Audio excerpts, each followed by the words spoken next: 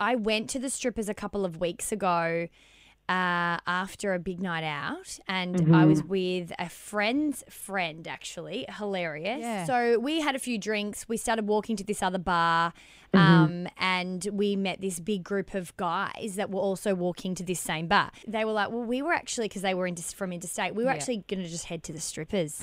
And I was like, wow, just straight out there. She goes, I'd never been. And I was like, maybe I'm just going to come. Maybe I'm just going to go.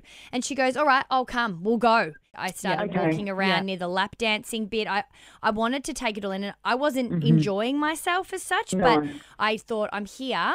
I want to kind of watch how this works. And was it what you expected? Like when people talk about becoming a stripper or people stripping or going to the strippers, I guess you kind of paint a bit of a picture in your head as to what it's like, what the men like are there. It wasn't as bad as I thought I would feel a lot worse. I did end up having a bit of a tear kind of go down my face at the end where I went, oh, I'm not moved by the fact that the guys are here or the girls are doing it. I'm more moved that we still live in a world where this happens. Blah, blah, blah, blah, blah.